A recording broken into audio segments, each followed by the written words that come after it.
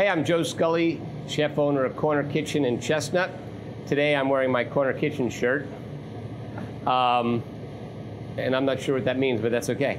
I love tomato jam because of the amazing transformation that it goes through.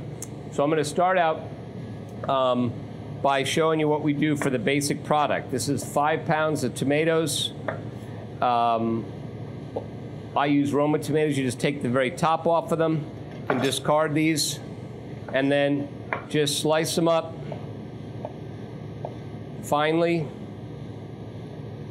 like so. And you don't have to be really that intense about it. Some people would want to peel their tomatoes for this product, but I don't feel the need because it cooks for so long that the peels actually become part of everything. So I'm just going to finish up getting this up to the amount of tomatoes that we want to start with.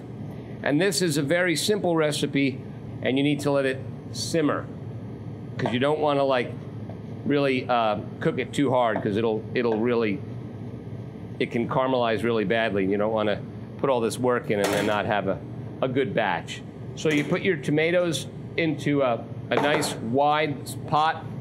You can see it's a stainless steel pot because you don't want to use aluminum because it's a reactive metal. And this is one where you just combine everything right away. You got lime juice, you've got cloves, cinnamon, some crushed red pepper, and then you use 3 cups of sugar, which is a lot of sugar, but this is a preserve, so don't be shy, it'll be okay. And you can just kind of measure this with a nice cup measure. And then it calls for some fresh ginger, and I'm gonna just move this pot off to the side.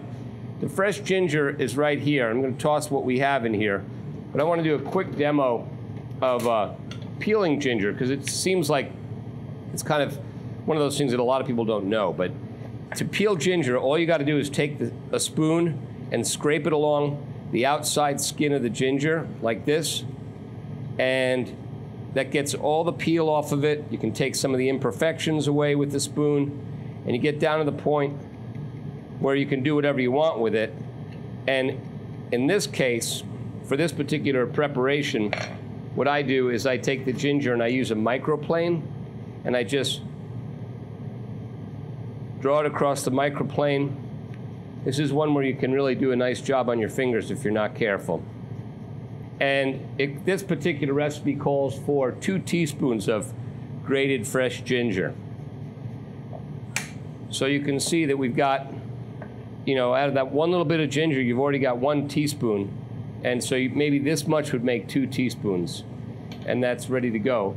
So I just wanted to show you that. So then what you do is you take this and you put it on the stove. You can bring it up to a hard boil right away.